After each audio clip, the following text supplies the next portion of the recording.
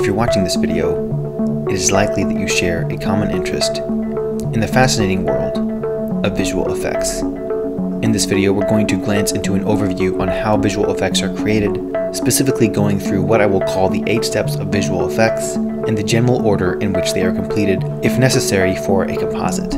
Furthermore, on a more general level, this video is also going to be simply appreciating the cinematic and emotional qualities that visual effects add to our favorite films.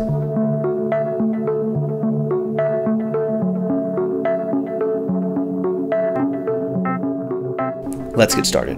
For those of you who are new to the channel, my name is Brad Hamilton and I am a director, cinematographer, and visual effects artist based in Los Angeles, California. Since an early age, I've been fascinated in creating emotional imagery through filmmaking. Now more than ever, visual effects have continued to become an even bigger part of the filmmaking process. So much so that in some movies the line between live action and animated films is increasingly blurred. The complex world of visual effects can be daunting, which is why I like to break it down into 8 steps. For those of you who are scared to dive in, there's a word of encouragement for you at the end of this video. These are the 8 steps of visual effects. The first step in the visual effects process is tracking. Tracking is the process of telling the computer software how the live action camera was moving so that any 2D or 3D element added in the visual effects process can seamlessly move around with the same movement of the shot. There are several types of tracking, including point tracking, planar tracking, and 3D match moving. Which of these is used depends on the complexity of the camera movement from the live action shot. Without this crucial technology of tracking, we would be stuck with shots on a locked-off tripod. This technology allows us to film with dynamic moving cameras and still integrate visual effects effectively. The second step of visual effects is modeling. Modeling is the process of manipulating points in 3D space in order to create a 3D mathematical representation of an object. If the visual effect being added to a shot requires 3D computer-generated imagery, then 3D assets will need to be acquired or modeled early on in the visual effects process in order to be able to add and composite them to various scenes later on. 3D modeling is a specialty on its own, and there are different specifications required for topology and assets for film, and even more specific qualities required if that model needs to be fractured or destroyed in a rigid body simulation. In addition to this, there are different styles of modeling, including hard surface or even using sculpting tools to model more organic objects such as living creatures. The third step in visual effects is rigging. Rigging is the process of preparing a 3D object for animation. Using bones and constraints, a model is rigged in order to give the animator sufficient control on how to move the 3D model in their creative process of pushing and pulling the object around. Rigging is to the 3D model like the skeletal and muscular system is to the human body. You are preparing the 3D object to be moved in a way that makes sense. In the most complex systems of rigging, muscle and skin systems are used in conjunction with the rig in order to automate the organic movement of the model further and create even more realism. After the rigging process, the model is now ready to be animated. Animation is the process of creating keyframes at different parts of the timeline to move it over a desired amount of time. In animation, essentially, the object is brought to life. Texturing and shading is the process of telling the computer how a 3D asset interacts with light. It is the process of giving an object a material. There are countless shading options available to an artist, which is why this is a field on its own. The material depends on what you're going for. You can make a brushed metal material, plastic, tile, rubber, glass, organic skin with subsurface scattering, or even graffiti-ridden concrete. What material is created depends on the artistic preference and style desired for the final result.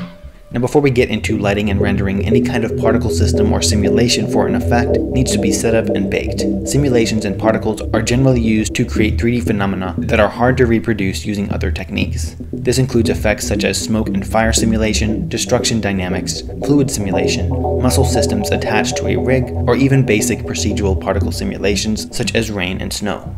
Generally, the last step of the 3D process is lighting and rendering. In lighting and rendering, any 3D models or environments are lit and rendered in a way that fits the film. For example, if a 3D asset is being added to a live action shot, it needs to be lit in a way that matches the footage that it is being added to. There are 4 properties of light that should be matched in order to integrate the element to the live action shot. These include the quality, the quantity, the color, and the direction of the light sources in the scene. After the lighting is set up appropriately, in most visual effects studios, they will export a variety of passes in the rendering process in order for the compositing team to have more control over the final shot. All of this data can be utilized in the final step of visual effects, compositing, to create the final result. Finally, the 8th and last step of visual effects is compositing.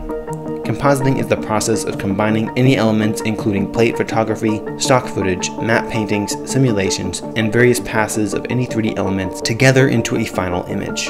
In this process, special care must be taken in order to match overall light levels, color values, edge detail, lens imperfections, and more in order to make sure that the added elements look correct based on the plate photography. Compositing is the final step of the visual effects process, and while often tedious, it must be done for any visual effects shot.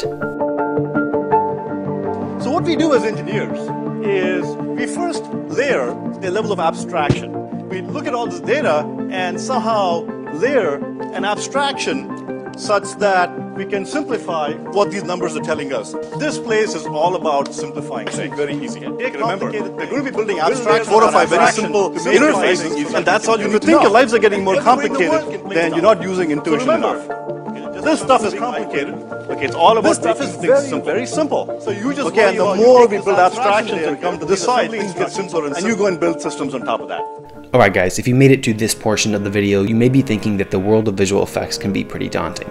Watching breakdowns from Hollywood blockbusters makes it easy to get caught up in the complexity of it, and even some of the best artists can get discouraged. So finally, a word of encouragement. As a visual effects generalist myself, one thing that has helped me to not get discouraged is to embrace the idea of abstraction. Every industry in the world is based on abstraction, meaning many specialists are working on their own specific fields without knowing exactly how the entire system works. Sometimes, it's impossible to understand the intricacies of everything, so I find it helpful to break down the processes into a general overview before diving into each specific step. Break it down. If we can understand the overview of these 8 steps, it can help us with the mental fatigue that can be daunting in any industry full of complex tasks. The world is ever-changing, especially now. And with change comes positives and negatives in any industry. Our ability to understand the big picture will allow us to move forward. In the end, visual effects help to create the movies we all love. As changes in technology occur, we'll be building upon new levels of abstraction. And as artists, we can only try to channel our abilities to build upon these new levels in order to create powerful visual imagery for the stories we view on the screen.